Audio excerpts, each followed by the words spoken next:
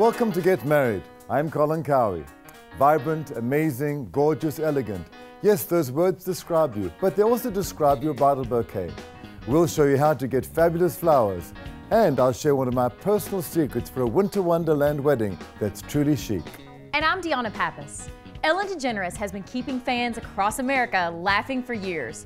But when she said I do with her longtime partner, Portia Rossi, their flowers were serious business. We'll show you why. Get ready, it's Get Married.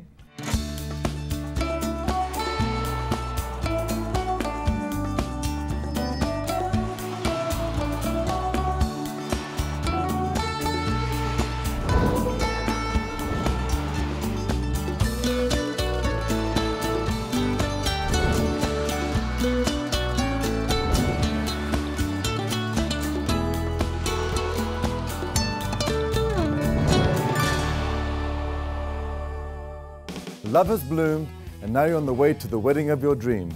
And GetMarried.com are now here to help with great ideas and planning tips to make your day extra special. From the ceremony to the reception, flowers are key to creating the ambience you want for your wedding. But some of the most important blooms you'll buy are the ones you'll carry down the aisle. You may not realize it, but the bridal bouquet is one of the focal points of your wedding day look. So when you plan your ceremony and reception decor, don't forget to spend some time and effort on the design of your bouquet. The bridal flowers is the first thing most people see at a ceremony, and also it should tell a statement. It should tell a story. You want to create a bouquet that will be an accent to your stunning gown. However, it should be a reflection of you, but not overpowering. It's evolved, and now we do like smaller, tighter, more natural looking things. I look back at photos, and before it was huge, overdone bouquets that were like bigger than the bride. I'm just seeing more of a simple nosegay. It allows you to see more of the dress, and if you have a perfect texture with it, consider the texture of your flower against your gown and the color. And the assortment of flowers to choose from is changing too. The bouquet trend that I've been seeing is a single flower. After I think a lot of these years of having the mix of the rose and 4 or 5 different flowers for different texture, a single flower wrapped beautifully, and frequently now without greens where there used to be a lot more texture. But color is key as well. If your heart is set on white roses or calla lilies, a bright idea is to tie your wedding colors into the ribbon that holds your bouquet together. And for a really personalized and creative bouquet, don't be afraid to think out of the box. Maybe it's a grandmother's handkerchief or a mother's handkerchief, or even a locket. Lockets are hot in fashion. You could attach a little pin with a locket with maybe pictures of close loved ones who might not be able to have been there on your wedding day. I love using crystals and jewelry with flowers for the bridal bouquet. I think that there's something very wonderful with the dress that works very nicely. And once that look is complete, don't forget to create something equally as eye-catching and magnificent for your bridesmaids. There's always going to be that one picture where everybody's standing there. And you got the bride, the groom, mom, dad, and the bridal party. You don't want somebody holding a big fuchsia flower and everybody else has ivory. So I always kind of picture that one photo so that it all blends and it's complementary. Whatever you decide, what's important is that you create beautiful bouquets for you and your bridesmaids that you'll love seeing in your photographs for years to come. To find great florists where you live, visit the local resources pages on GetMarried.com. Ellen DeGeneres is a true original.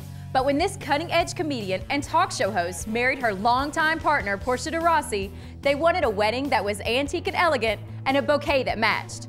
Celebrity florist Mark Held shows us how he granted their wedding day wish. Ellen and Portia's wedding was very exciting to do, of course, because it was a milestone wedding. And it was great for us to be allowed to be part of that. The colors that they chose were so unique, and I love these colors. And I think this is really something that we're going to be seeing now. These are very antique colors. They chose amnesia roses, which is an incredible sort of grayish, it's almost a lavender gray rose, very, very old-fashioned looking. Pink antique roses, which are big, fantastic antique garden roses. And then coffee au lait dahlias, which are exciting and beautiful, also a very kind of a musty color. And astrantia from Holland, and I was thrilled to be able to use Estrantia because it's a flower that's so rarely used, and it's such a cool flower, and it photographs so well because it has all this little incredible detail in it, and it was a perfect bridge between the amnesia roses and this antique hydrangea that they chose. I think it is a feminine look. I think it's very almost English. It's very almost 19th century in a way. It's kind of old-fashioned, but when you look at it, it's exciting to see, especially the amnesia roses, because no one's ever seen them before. It's a kind of a new rose for us, and we always love to use things that are a little bit unique. I think Ella and Portia were thrilled. It was a stunning look, very dramatic. I think they loved it. To see more celebrity weddings and follow along with brides planning their special day just like you, check out the Real Weddings pages of getmarried.com. Coming up on Get Married, you want your ceremony to be breathtaking. We've got tips on choosing the right decor for that all-important exchange of vows. And we'll tell you how to get your groom more involved in the planning process. Stay with us.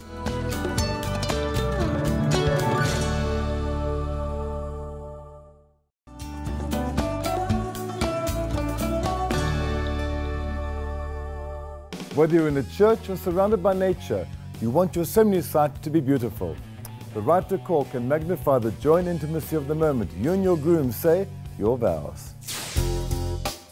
Exchanging your vows is one of the most cherished moments you'll share with your groom, family and friends. That's why I think it's incredibly important to create an atmosphere for the ceremony that is special and meaningful to you.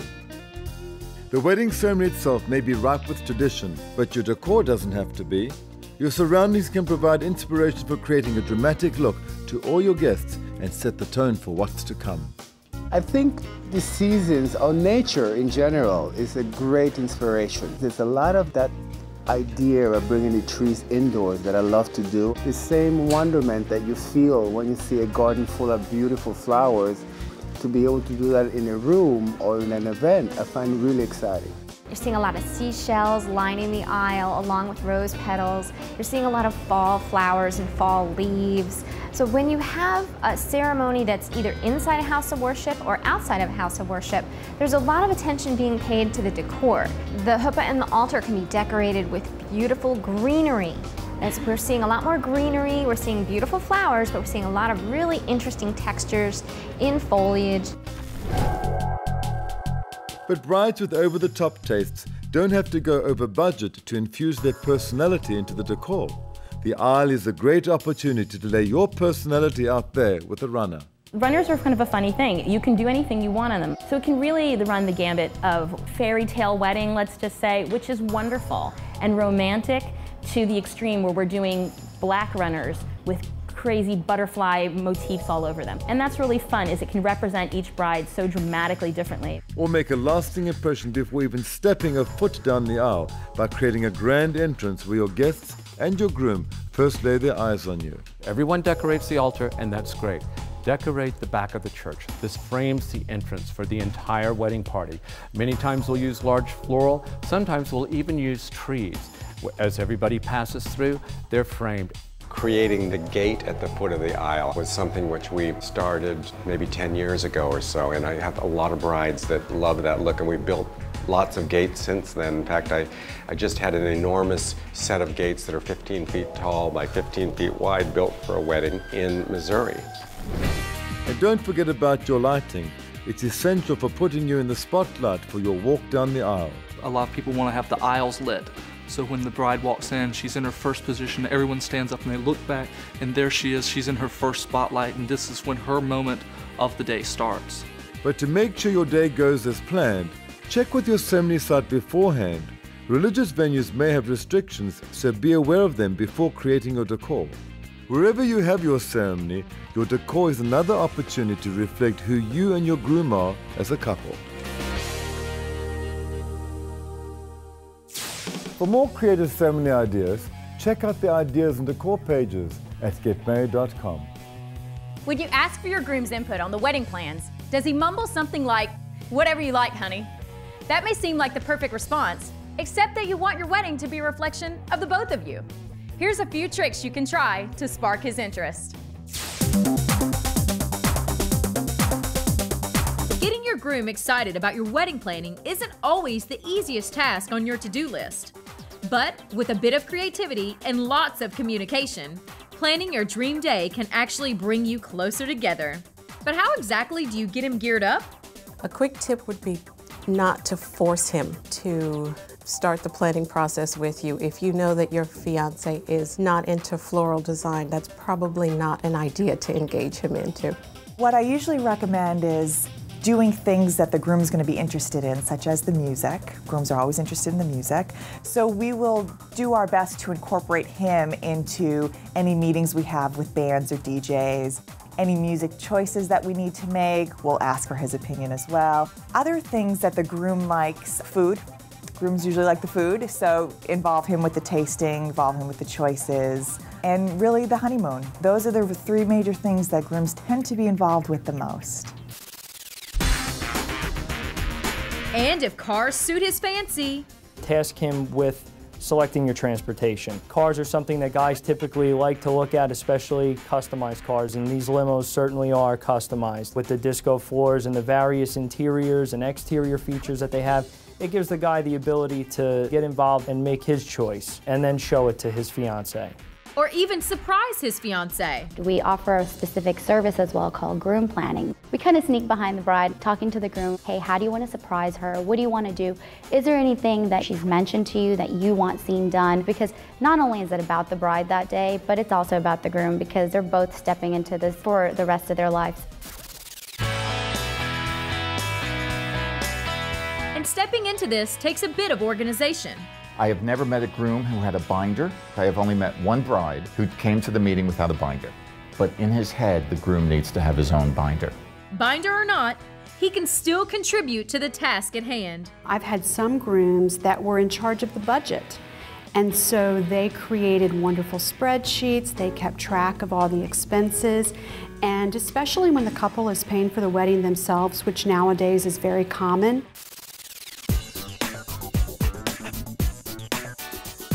But some things are better in pairs, and doing things together means a stronger bond. One of the best things that I ever see happen is for the bride and groom to work out together. They really actually form a bond that they don't know necessarily about ahead of time. Throughout a fitness class or throughout some kind of a training program, you're gonna get frustrated, you're gonna get tired, but you're gonna also reach goals, and when you do that together, it's fantastic. And you might just be surprised at how much he enjoys that togetherness. I just got married and I really enjoyed planning things with my fiance as we were leading up to our wedding. It gives you a sense of doing it together, you're making it yourself. So whether your guy is DIY or not, remember that communication is key. Make him feel welcomed into the process. And you're off to a great start for both before and after the big day. For more relationship advice, go to the expert advice section on the planning pages of getmarried.com. Up next on Get Married, I'll give you the scoop on an elegant Colorado wedding I designed, and you'll see the latest fashions for fabulous full-figured brides.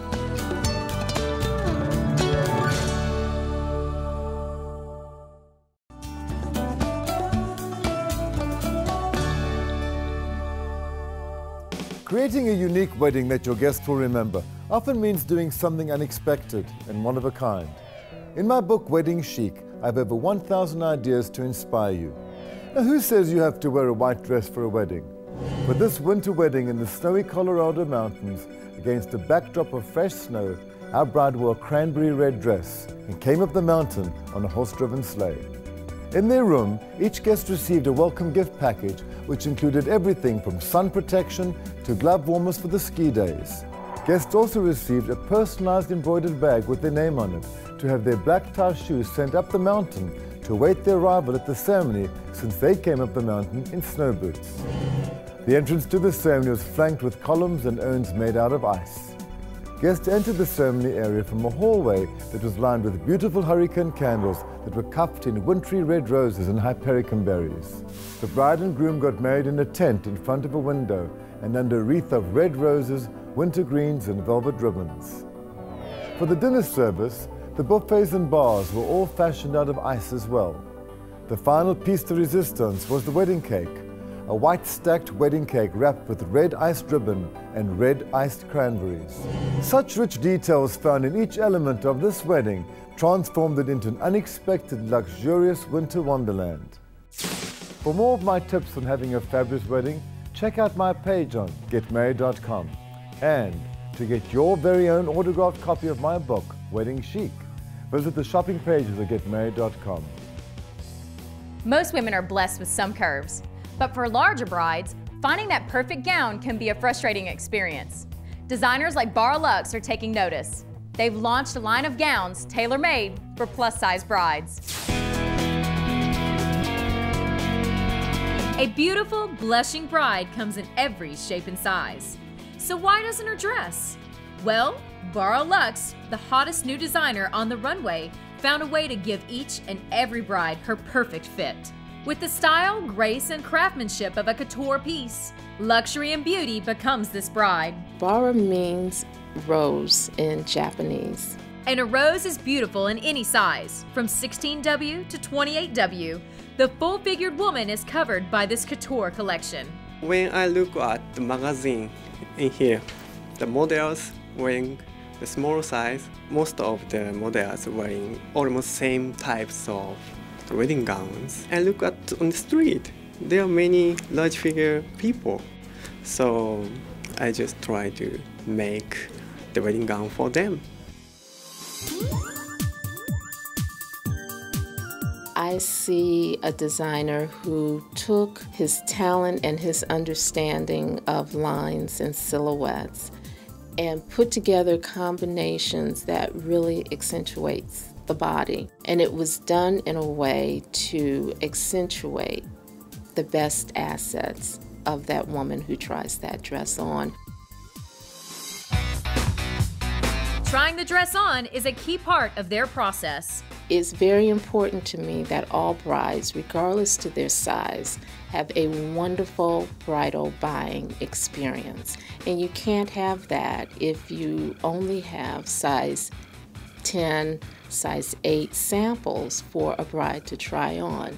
So it's very significant that now, finally, women of fuller figures will be able to go in and try on a sample, zip that baby up, sashay around the fitting room, just like a size 8 or 4 in her bridal gown, and be able to walk away from the salon with a very clear picture of how she's going to look on her wedding day. And when shopping, options are a must. A cornerstone to the idea of couture for fabulously full-figured women. We have included halters, which a lot of full-figured brides haven't been able to wear, and we've provided a cut that gives them coverage right underneath the underarm. We also have the traditional sweetheart neckline, which is very flattering on anyone. We have umpire waist, which is a beautiful silhouette for those who may not have a waistline, but this gives you a silhouette that you didn't know you had. The Bara Luxe full-figured woman wears fabulous fabrics as well. We have 100% silk chiffons. We even have a beautiful silk jacquard. No matter the cut, the lines, the fabric, or the figure, what's most important is to give all brides something that they can look smashing in on their wedding day. To see more Bara Luxe designs, check out the gown gallery at getmarried.com. Don't move. You're about to see some very cool items for your wedding. Back in a moment.